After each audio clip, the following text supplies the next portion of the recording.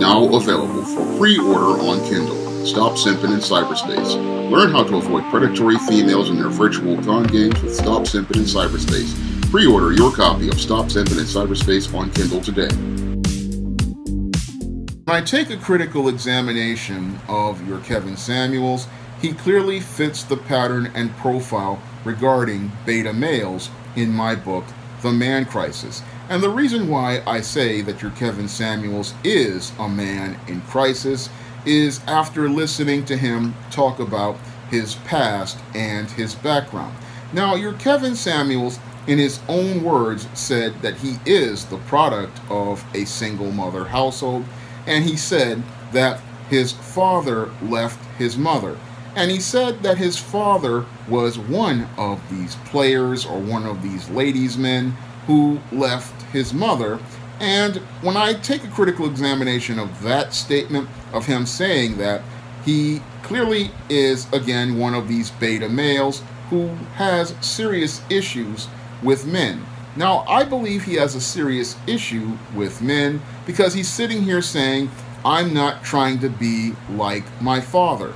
Now, only a beta male is going to sit there and make a statement like this and say he's not going to be like his father because he has a deep-seated anger and a deep-seated hatred of his father. Now, I go in depth on that point in my book, Manginas. They look like men, but they act like ladies. And your Kevin Samuels looks like he's one of those guys who, like the mangina I talk about, is really trying to be something that he's not.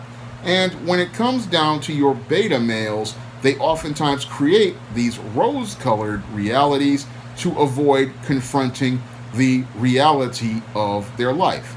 And your Kevin Samuels, being a man in crisis, created a rose-colored reality where he would become this high-value man. And in that rose-colored reality, he creates the rules and the terms for who is high value so that he can have power over other men.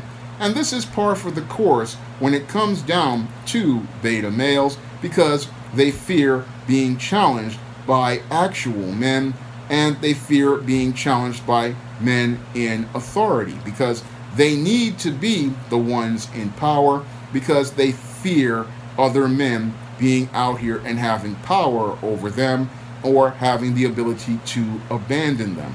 So this is what your Kevin Samuels is doing to gain control over black men, and many black men, because they are not critically thinking, they just are caught up in the rose-colored reality that your Kevin Samuels has created, and because they're caught up in his rose-colored reality and identified with his concepts of the high value man, they cannot see how they're being misled by this beta male who is in no way, shape, or form what he tells us he is. Now, your beta male, when he's creating this rose-colored reality, he, again, likes to control the whole situation and all of the rules, and that's why he goes out here and tries to go out here and change and make it the way he wants it to be. And he wants to try to appeal to those males and he wants to appeal to those females so that he can have control over them. Now, your Kevin Samuels does this by becoming the kind of man that the beta males out here in social media want to be. He's the guy out here dressed up in the suit, and he's castigating and criticizing black women the way these black males want to do. And for the black female, he represents the ideal image of success promoted by Madison Avenue in Hollywood. Unfortunately, he does not have any of those things, and when you challenge him with realistic facts, logic, and reason, this is where he gets defensive, and what he does is, instead of fighting his own battles, he sends his acolytes and sycophants to go out here and defend him instead of standing up for himself. And because these acolytes and sycophants are caught up in their emotions regarding this man, they don't really think critically about anything he says and how many of his statements contradict themselves and how many of his approaches really do not fit within the frame of logic. And there, for example, he talks about this high value man, but when I take a critical examination of the high value man, it is nothing more than a repackaging of the good black man that has been presented in mainstream media for over 20 years in books like Waiting to Exhale and many other black novels written by black women. So this high value man is just a repackaging of an impossible social construct. Unfortunately, instead of black women chasing the construct, this time you've got black men trying to aspire to be like a social construct that they can never be like. And as those men go out here and try to put on the facade of success, they really don't want to deal with the whole reality that your black man can't be a high value man in a white supremacist society where a black man is seen as number 1 million after your white man, your Hispanic man, your Asian man, your Arab man, your Indian man, and even a robot or a plastic dildo. So your black man is chasing an ideal that isn't real because he's bought into a rose-colored reality, and because he's bought into the rose-colored reality, he's still trying to become something that is impossible and following the lead of a man who is trying to steer him towards a road of dysfunction. And the road of dysfunction that your Kevin Samuels, I believe, is steering black men and black women on is trying to take them back on the road to the gender war. And the reason why he wants to take them back to the road of the gender war is, one, he gets a lot of views as related to the drama. Two, he makes a lot of money as related to the drama. And three, he goes out here and he can go out here and do the work of white supremacy in taking black people's minds off focusing on more important things like black unity, black empowerment, and the quest for tangibles in exchange for votes and building and developing a black agenda. It's these things that your Kevin Samuels is being presented on social media to take black people away from, because new black media has gone out here and presented talking points as related towards getting black people off the road of the gender war and on the road towards black empowerment.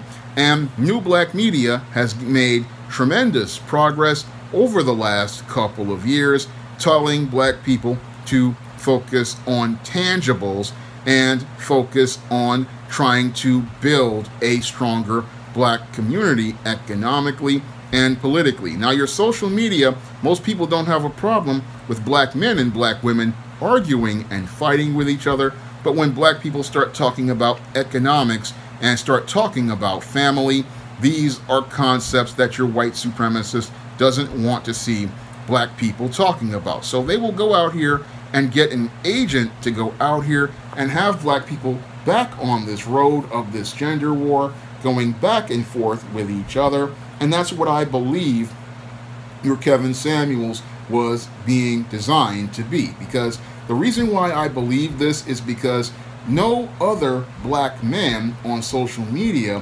has ever had this momentum that Kevin Samuels was allowed to have on YouTube. Every other black man who was critical of black women was shadow banned by YouTube, and their channels were not allowed to grow. Moreover, every other black man out here who has been this harshly critical of black women has never been flagged or had their channel taken down. But this guy is given the ability to make over 1 million subscribers, and he has gotten millions of views across the platform. And again, I believe that was deliberate by design, and it was done to get black people off this road and get them from being black men and women focused on empowerment, and especially get black men off the road of focusing on our issues and get us back on the road to going out here and trying to be something that we could never be in a system of white supremacy. And that's going to take many black men down the road to becoming a man in crisis, just like your Kevin Samuels has become a man in crisis. And I believe, again, he's a man in crisis, leading other men to wind up becoming in crisis, because in one of his recent videos, he talked about the whole concept of domestic discipline and did not understand that the black man in society cannot go out here and make these kinds of statements, because it's extremely irresponsible, because it puts black men in the path of danger. Now, only an irresponsible person or an agent would sit there and say, oh, a black man can participate in domestic discipline, and then use Sean Connery as somebody to reinforce their talking point. Now, any black man like myself understands that Sean Connery is a rich white man who recently passed away, and a white man has different rules as related to how he can go out here in society. A white man back in the 60s could have made that kind of statement, or even the 90s made that kind of statement, and not offend anyone. But if a black man went out here and put his hands on somebody, what would happen is that the police would be after that black man, and he would be either winding up getting arrested, or he might wind up being shot and killed by the police. So it is extremely irresponsible for any black man out here to tell other black men to participate in domestic discipline, because even if that woman agrees to go along with that, what will happen to that black man is he's going to wind up locked up, because that female, she may agree to him on the surface, but if things go wrong in their relationship, she's headed towards that police station, and when she heads towards that police station, you're going to wind up getting locked up. And again, this is where I say that your Kevin Samuels is a man in crisis, and he's leading to other men winding up in crisis. And this is something that many black men aren't thinking critically about, because it's the bad case of the blind leading the blind, and possibly that blind man is going to lead these black men into a ditch where either they're going to wind up getting locked up, or they're going to wind up chasing some impossible fantasy, the same way black women chased an impossible fantasy with Oprah Winfrey, who told them all about this no good black man and put them on a quest for a good black man who is nothing more than a Madison Avenue Hollywood social construct that cannot exist in a system of white supremacy. Only in this case, we have the black man chasing this social construct, which cannot exist in a system of white supremacy, because a black man is denied any sort of access to that kind of level of power, and it's just impossible for you to get that in a system of white supremacy. And the whole thing is, your average black man, he doesn't understand that when you follow a man in crisis, you're not going to get to success. No, you're going to wind up in crisis like this beta male. And when you follow a beta male, you're usually going to wind up going nowhere but one ditch. Now, if you want to learn more about dysfunctional beta males, you can pick up my book, The Man Crisis, on Amazon.com in paperback and Kindle format. You can also find it on Smashwords, the iBookstore, and Google Play. And if you want to see me talk more about men's issues, you can donate to my Patreon, my PayPal, or my Cash App by clicking the link in the description box. That's all I have to say for this video. You can comment, rate, and subscribe. Now available in paperback and e-readers, ISIS, Revenge of the Cyber Goddess. The goddess next door takes on the threat of a deadly digital diva driven to destroy the world in this action-packed, all-new ISIS series adventure. Get ISIS, Revenge of the Cyber Goddess, featuring a bonus pin-up and the other 2 books in the Cyber Goddess saga at online bookstores.